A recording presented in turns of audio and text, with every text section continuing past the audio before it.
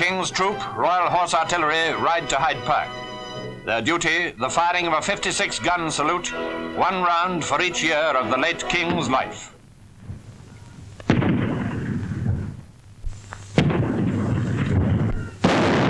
At the Tower, the salute is fired by the Honourable Artillery Company.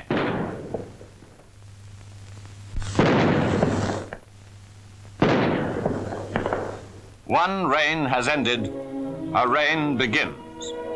At London Airport, waiting to meet Queen Elizabeth II, are the Duke of Gloucester and Lord Mountbatten.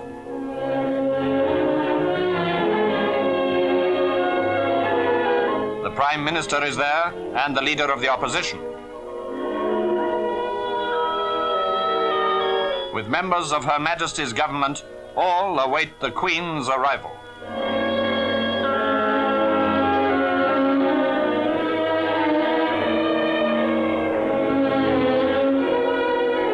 Her tour cut short by the tragic passing of her father, Queen Elizabeth leaves the Argonaut.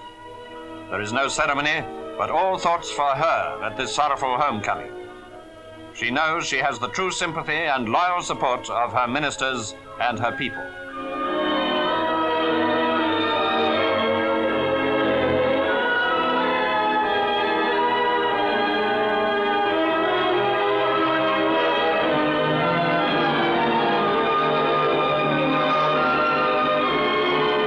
With Prince Philip, she thanks the crew of the Argonaut for their services.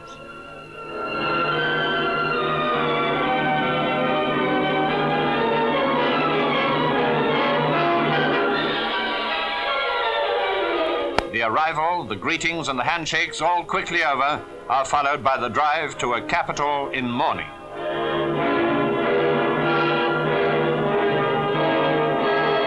Next day, St. James's Palace was the scene of the reading of the proclamation following the Queen's attendance at the Accession Council meeting.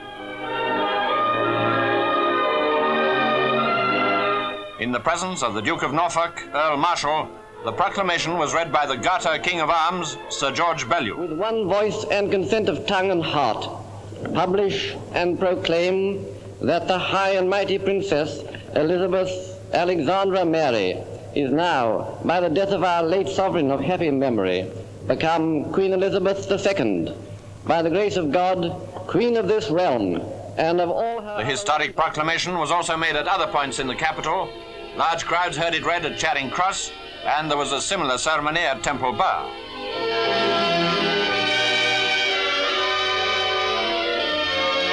Many Londoners also gathered near the Royal Exchange to hear it read there.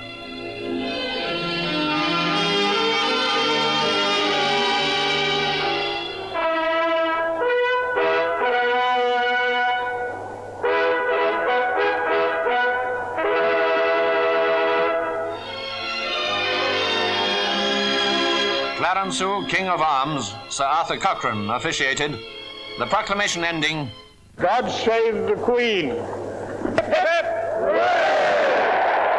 Hip, hip, hooray! Hip, hip, hooray! Queen Elizabeth II was born in April 1926, and from birth she was third in line of succession to the throne. At no time could pictures of her early life and upbringing be more appropriate than now, at the moment of her accession. Many will remember these pictures of her as a little girl, and as we look at them again, we see how natural a charm they express. She was brought up with the greatest care and affection, but also, as Queen Mary is reported to have said, she was brought up sensibly.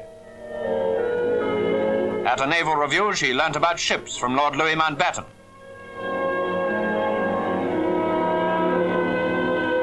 On regal occasions, as for instance at her father's coronation, she was regal too. A picture this of special historic interest, for now her own coronation lies ahead. Equally delightful pictures are those that show her enjoying happy days at home. Then, as she grew up, the emphasis was on service and duty.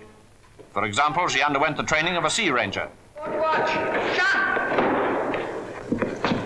Watch is proved ready for inspection. Take a breath. Her sister was, of course, her constant companion, and the measure of freedom and relaxation that they enjoyed together was always a feature of her life at this time. She came of age at 18.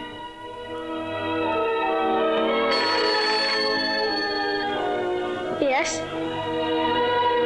It was at this period that she acted as Councillor of State. Already, her royal duties began to multiply. It was after her father's tour to South Africa that the joyful news of her engagement to Prince Philip was announced. They had first met when they were children, but as yet the prince was scarcely known to the people of Britain. Their wedding was acclaimed by nation and commonwealth, and in the years that followed, her consort quickly won the esteem and affection of the country.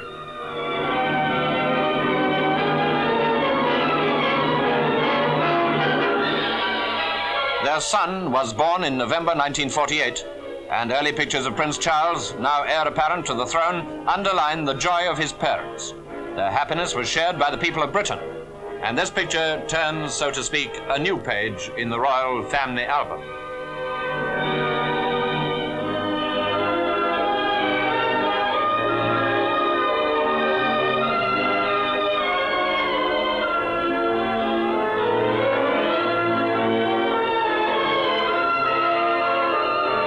When later the king's illness prevented his attending the trooping ceremony, his daughter deputized for him. It was an occasion that laid stress on the fact that more and more she was already undertaking the public duties that fall to a sovereign. Then came the tremendously successful tour of Canada and the homecoming. Watching the affectionate greetings, we also remember the strenuous nature of the task that had just been carried out. We remember too that it was one example of the fulfillment of a promise. For some years earlier, Her Majesty, speaking then as heiress presumptive, had made her declaration of service to the nation. It is well that we should listen to it again. I declare before you all that my whole life, whether it be long or short, shall be devoted to your service and to the service of our great imperial family to which we all belong. But I shall not have strength to carry out this resolution alone, unless you join in it with me, as I now invite you to do. I know that your support will be unfailingly given. God help me to make good my vow, and God bless all of you who are willing to share in it.